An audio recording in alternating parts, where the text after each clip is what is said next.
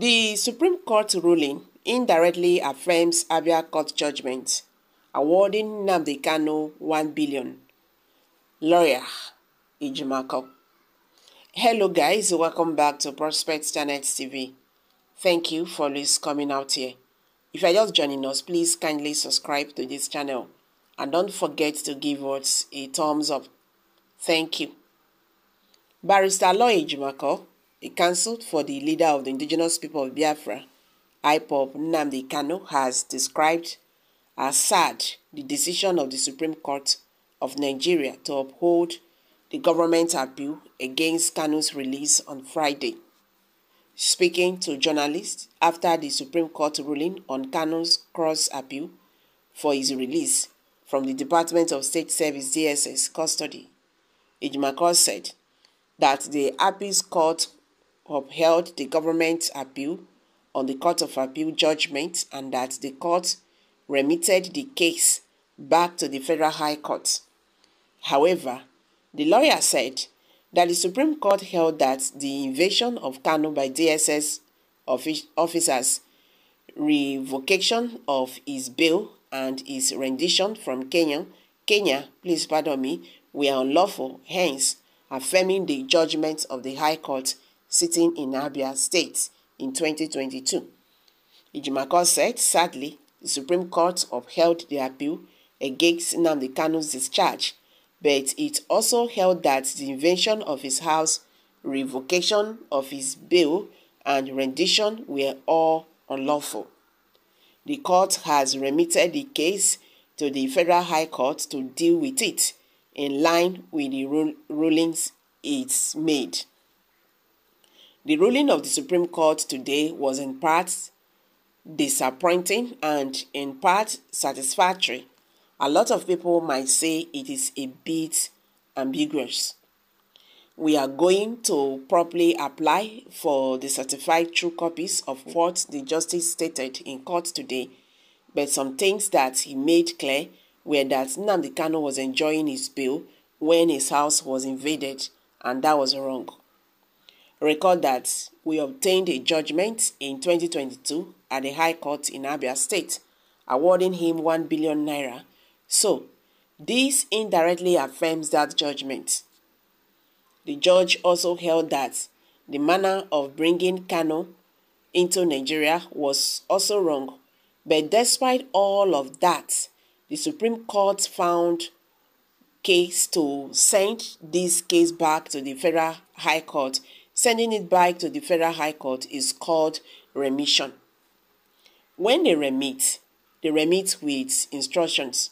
We don't know yet what those instructions are because we don't have the certified true copies of the judgment and the judgment order.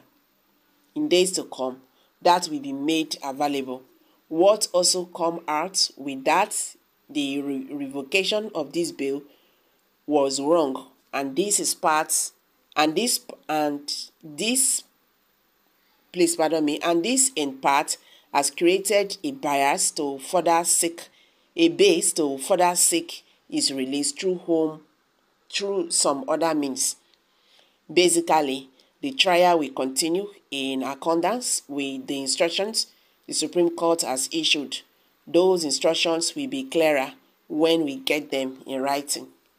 The Federal High Court judge will have to be restricted within those instructions. The Federal High Court has to carry out the restrict instructions of the Supreme Court.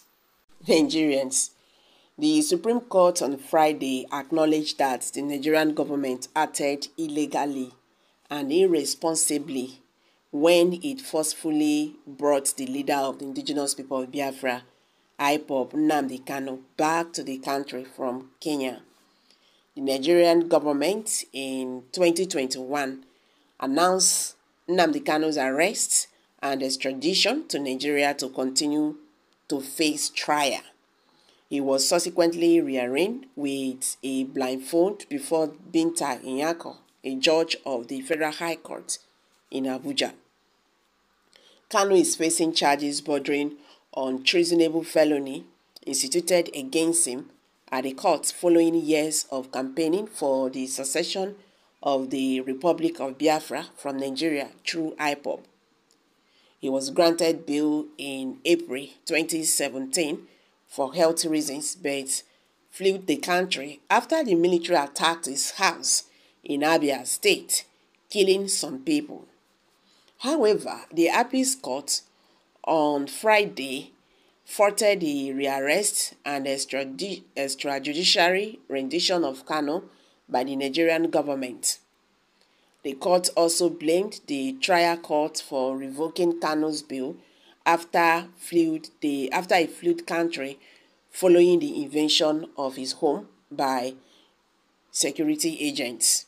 And Barrister Ejimakor, the counsel for the leader of the indigenous people of Biafra, Nnamdi Kanu, has described as sad the decision of the Supreme Court of Nigeria to uphold the government's appeal against Kanu's release on Friday.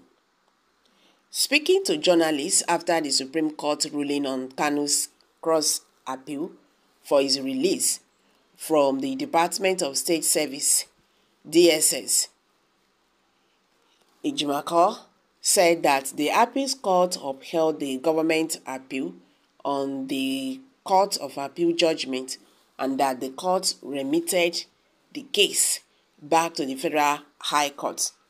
However, the lawyer said that the Supreme Court held that the invasion of Kanu by DSS officials, revocation of his bail, and his rendition from Kenya were unlawful, hence affirming the judgment of the High Court sitting in Abia State in 2022. So guys, what's your take on this? Let's hear from you. Kindly share your thoughts below the comment section, please. If you are just joining us, subscribe to this channel and don't forget to give us a thumbs up. Thank you.